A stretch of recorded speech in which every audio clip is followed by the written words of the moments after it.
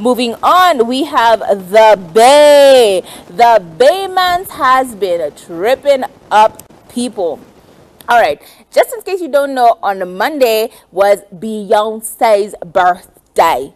This Virgo queen actually had a bunch of people coming to her event, including Elsa Majibo, as we mentioned earlier, and many other influencers and celebrities. Her mother was there. Sorry, Tina Ross actually came and sang her song, "Happy Birthday," or sang to Beyonce "Happy Birthday," and it was a crazy event with everyone dressed in silver in all shades and all sizes. Now, a lot of things have happened that day, including one lady who actually did get into labor during the event as they were playing Virgo, their song from Renaissance, and another couple actually did end up getting a proposal. He is a comedian. I think we know him from many movies and many series, including more recently, I don't know, I forget the movies he's been in, but he's like a comedian, and all of that, a black comedian who actually proposed to his girlfriend. But the T was this too.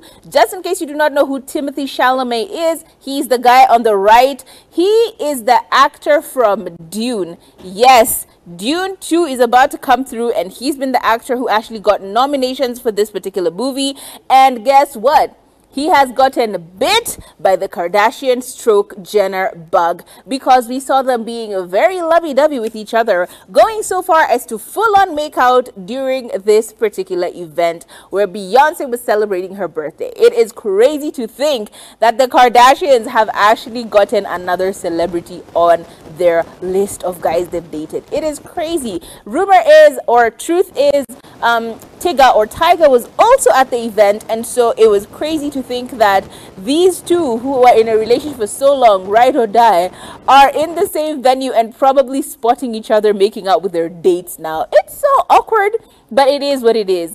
I don't know about the advice I'd give to Timothée. All I can say is, y'all know the Kardashians, once you get on the level, you just get upgraded and upgraded and upgraded. So we're excited to see what project is going to get through this Nepo baby exciting reunion now.